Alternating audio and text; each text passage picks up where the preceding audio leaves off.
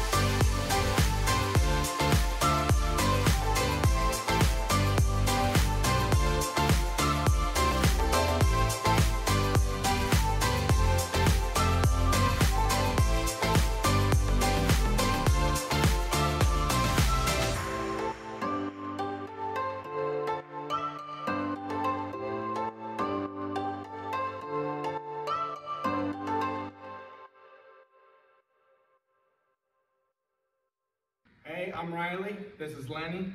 We just got done with Ezra for Bulletproof Dog Training. Since the jump, he's been nothing but amazing.